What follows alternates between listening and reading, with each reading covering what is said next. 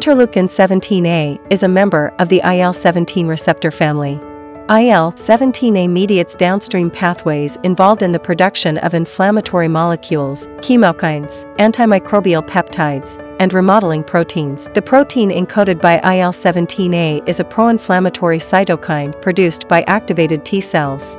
It plays a key role in inducing innate immune defense and has important effects on host defense, cell transport, immune regulation, and tissue repair.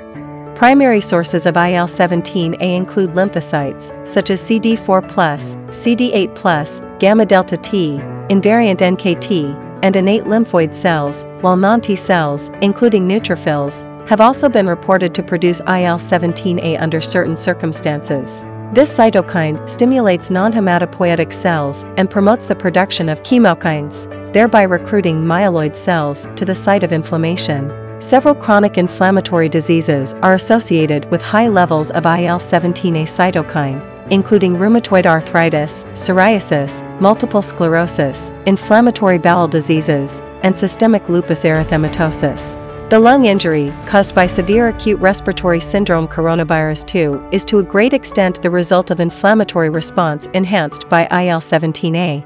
IL-17A can also enhance tumor growth in vivo by inducing IL-6, which can activate the signal transduction of oncogenic transcription factors and STAT3, and upregulate tumor survival and angiogenesis genes.